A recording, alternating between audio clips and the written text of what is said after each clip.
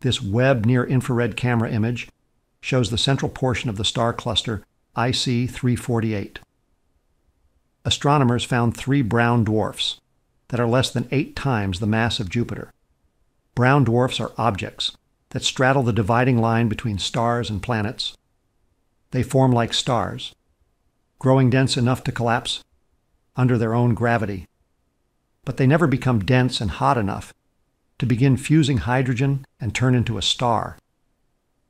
At the low end of the scale, some brown dwarfs are comparable with giant planets, weighing just a few times the mass of Jupiter. Here they are circled in the main image and shown in the detailed pullouts. The smallest weighs just 3 to 4 times Jupiter.